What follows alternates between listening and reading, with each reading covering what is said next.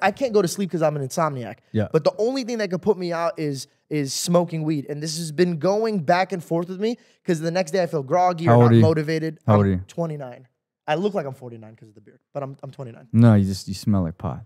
Do I smell like pot? Oh my God. Oh my God. I got so nervous. I got so nervous right now. Oh, man. I just took it out. Dude, you weren't even looking at me. So I was like, dude, he doesn't even want his nose to be directed at me. All right, look, to that point, that's a beautiful, God bless your mother, you know what I mean? And again, it's just, it's self-reflecting in what it is. But when I was your age, I smoked weed to go to sleep. I drank every night. You know what I mean? It's like I eventually got to a place where like if I like eat the wrong thing at the wrong time, it will affect my sleep. You know, it'll affect, and I track it like through the numbers so I can see what it is. I track. You become so optimized, and you fall in love with the feeling of feeling amazing all the time.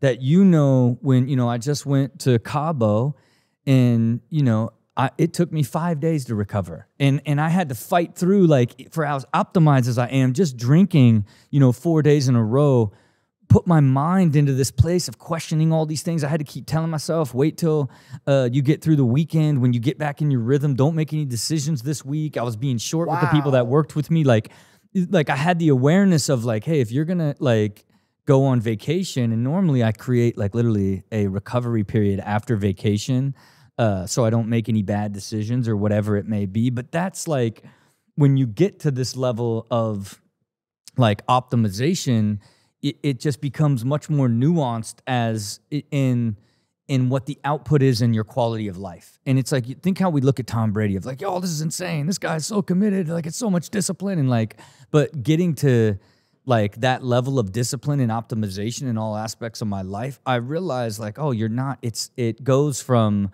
you create systems, you get super consistent, they become habits. Those habits become simply a way of life and intuitively how you operate.